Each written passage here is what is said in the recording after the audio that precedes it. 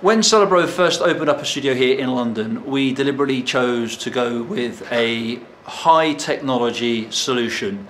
We recognise that television studios that currently live and work out there are using technology which is becoming increasingly obsolete.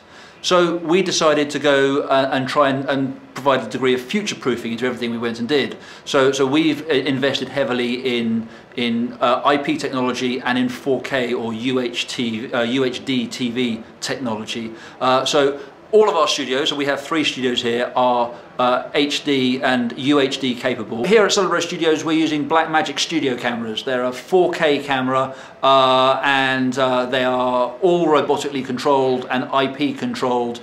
Again, this is very much in keeping with the Celebro mantra of trying to make sure that everything is as technologically based as it possibly can be.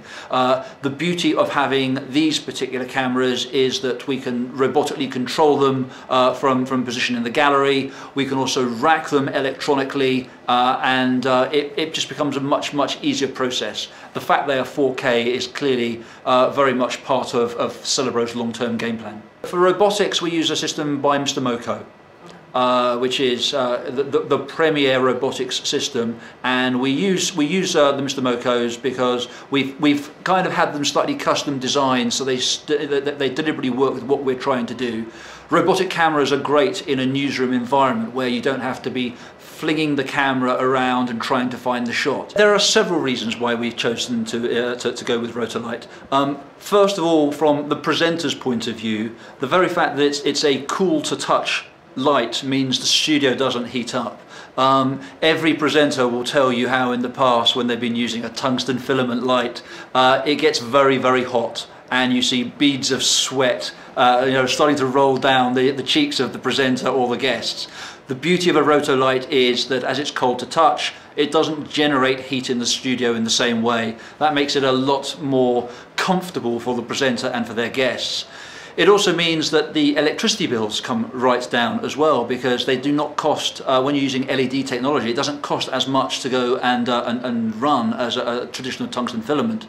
And that also therefore means that we can cut costs on our air conditioning as well. Keeping the studio and the equipment cool means that we can run the air conditioning for a certain number of hours per day rather than 24/7.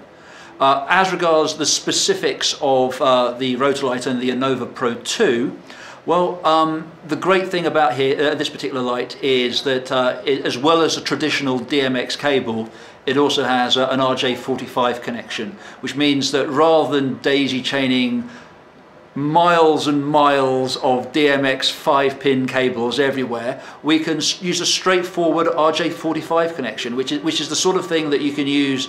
It's an Ethernet cable after all. It's the sort of thing that you can use with your printer. We're getting to the stage rapidly where we might be able to cable the entire building with a single cable and know and be sure that everything's going to work.